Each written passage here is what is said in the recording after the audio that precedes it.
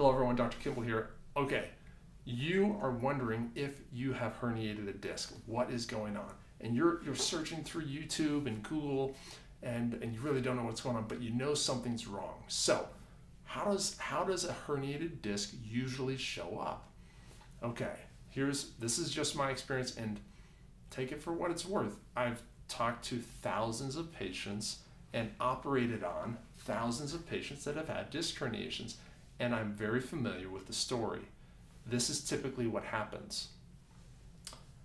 Sometimes, not all the time, there is an event that occurs, and it could be jumping off of a picnic table, or jumping down just a couple feet and not using their legs to recoil. It could be carrying a bag of cement or a bag of fertilizer to your garden.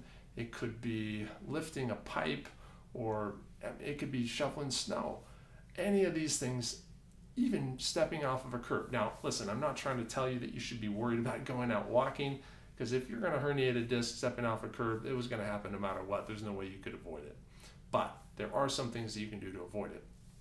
So think, before you started to have the symptoms that you're having, which are likely low back pain and possibly leg and foot pain, what did you do? Was there an event that you did that you stressed your low back, some sort of activity that would put some sort of compressive load, or bending at the hip without bending the knees?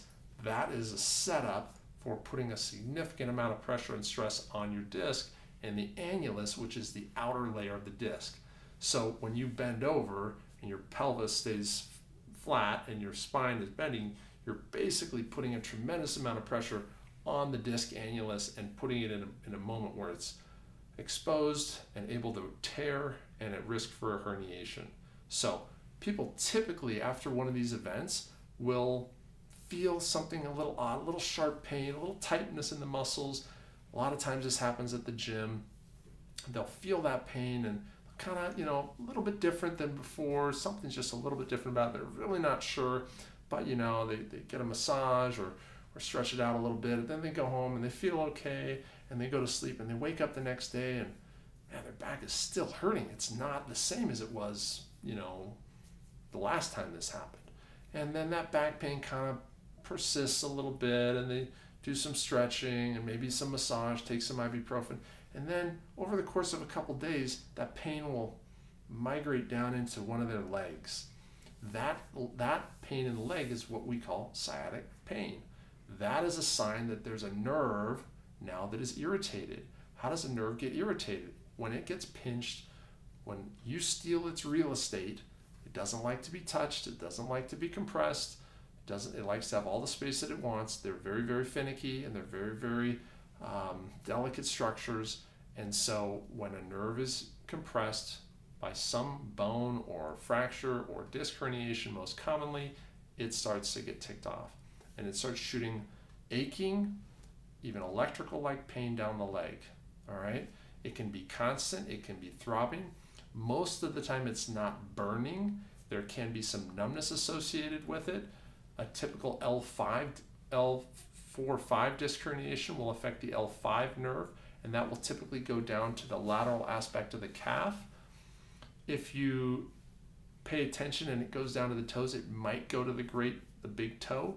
If it's an S1, L5-S1 disc herniation, it might go down the buttock, down the back of the thigh, down the back of the calf, and then down into the lateral aspect, even the plantar bottom of the foot. So you might not get it down into the toes, but you might. Not every body and all the electrical circuitry in everyone's body is built exactly the way that Gray's Anatomy demonstrates it, so everyone's a little bit different. But if you're noticing back pain starting and then a migration over a couple days into one leg, there's a pretty decent chance that you have a disc bulge or a disc herniation, or somehow in some way you've irritated a nerve. Okay, if that's happening, don't worry. It doesn't mean you have to have surgery. There's lots of stuff that you can do to try to calm that down. Listen to some of my other videos, and hopefully that'll give you a little bit of insight. But be careful what you do, and don't go out and lift a bunch of weight, do what you did in high school when something was sore, you just went out and ran and did a little bit more, or you went back to playing football. You need to give this a little bit rest, and you need to get on some sort of anti-inflammatory medication or steroid that can help calm down that nerve. Talk to your doctor about that. They'll provide you some insight.